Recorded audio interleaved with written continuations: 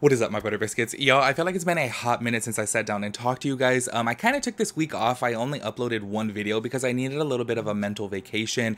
And it was actually really nice just to not upload so much, because if you guys follow me, if you guys have your post notifications on, y'all know I normally post at least 4 to 5 videos a week. And this week I only uploaded one video. I guess now technically two, because this is coming up on Sunday. But that's kind of a little bit for me, but I just felt like I needed a little bit of a break, and it was actually very nice.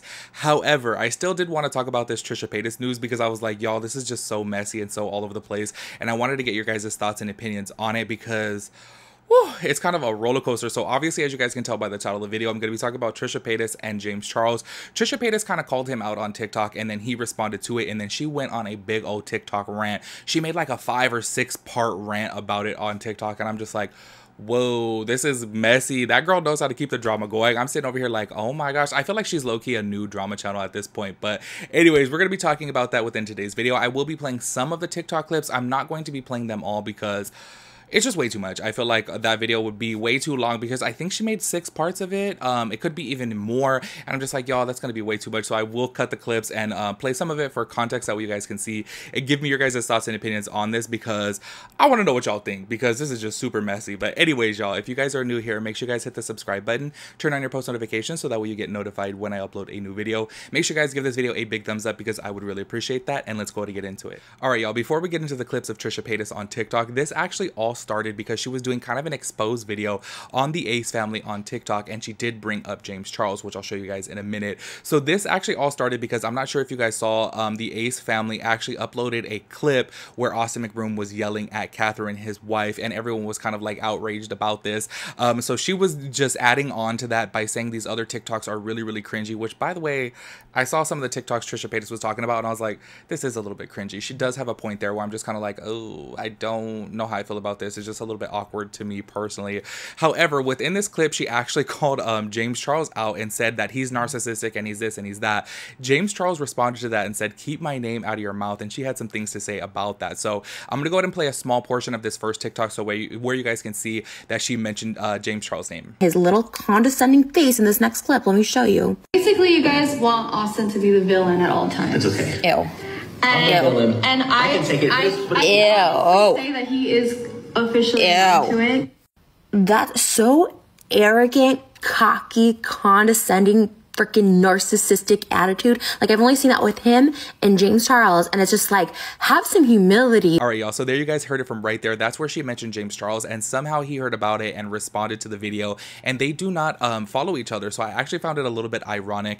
And recently, Trisha Paytas had said on the H3 podcast that James Charles watches all the drama videos about him, and I just have to say, I 100% think that is true, because I don't know if you guys have been on my channel for a long time. However, when I started doing my Chisme thing, and I think it was like December of 2019, this could have been January, I don't really remember when, James Charles got a lot of backlash because he actually photoshopped a Louis Vuitton logo LV onto his eye, and his audience was like, what? Don't trick your audience into thinking you did this. This is photoshopped. So I did a video about it, reading some of the comments that people had to say about him, and I was like, you know what, say what you want about James Charles, but he is fully talented enough to actually recreate this look himself without doing any type of Photoshop. He was just being lazy.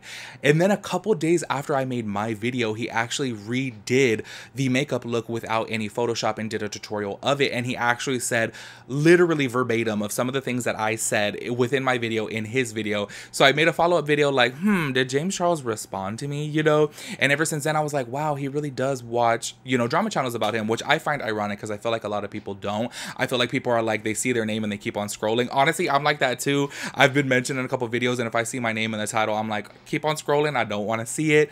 But I just wanted to say that because I found it actually very ironic that this video didn't have a lot of traction, it didn't have a lot of views, and James Charles saw it and responded right away.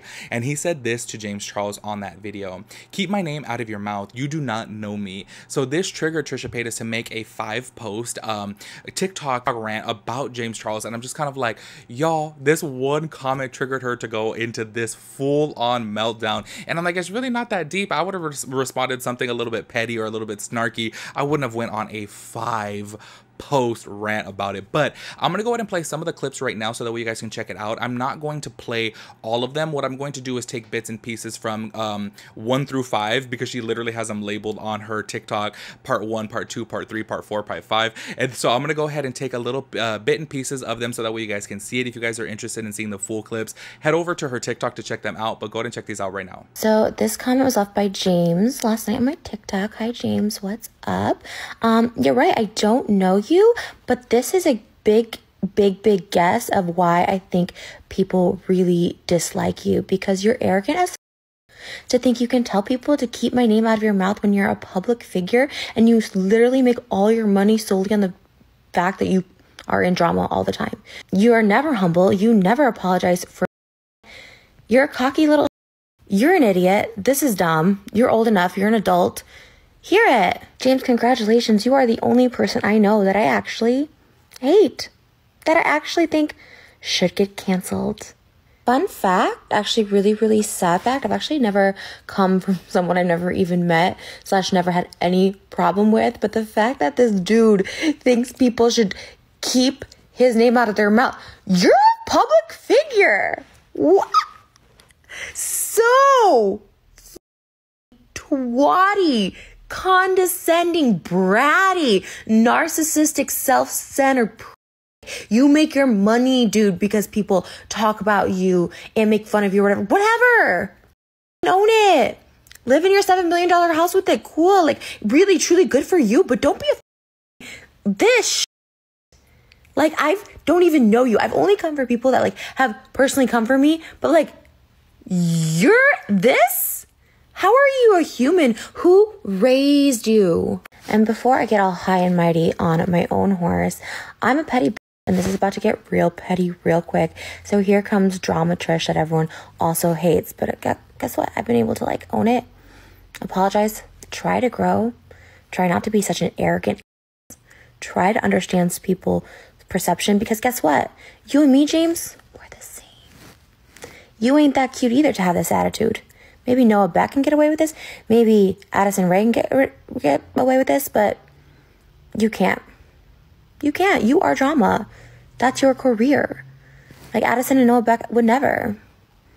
Because they're cute. You and me, we ain't cute. So at least take some humble pie. At least pretend to learn to grow. At least take some sort of accountability, even a tenth.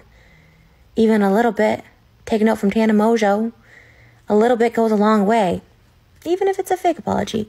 Sit down, be humble. Right, y'all. So as you guys can see from right there, she is like really triggered over this. And to me, I'm just like, it's really not that deep. He literally just said, you don't know me, keep my name out of your mouth. Which I do want to get your guys' thoughts and opinions on this. Trisha Paytas says, you know what? You're a public figure. You're obviously out there in the public. No, I don't need to keep my name out of your mouth. How do you guys feel about that? Because I do kind of agree with her on that. Because at the end of the day, when you are putting yourself in front of the camera, in front of, you know, thousands, millions of people, then obviously you have to be a little bit open to people talking about you, because you're putting yourself out there publicly, you know what I'm saying? So let me know your guys' thoughts and opinions on that. Also, I just wanted to mention too, she keeps on mentioning that he is so narcissistic. What do you guys feel about that? Do you guys feel like James Charles is? Because y'all, we have heard this time and time again about James Charles, and I've actually said it before too, a long time ago, way before all of this Shane Dawson and Trisha Paytas had come out and saying, oh, you need to humble yourself. I have always said I get the perception of him that he thinks that he's so high and mighty and everyone's beneath him.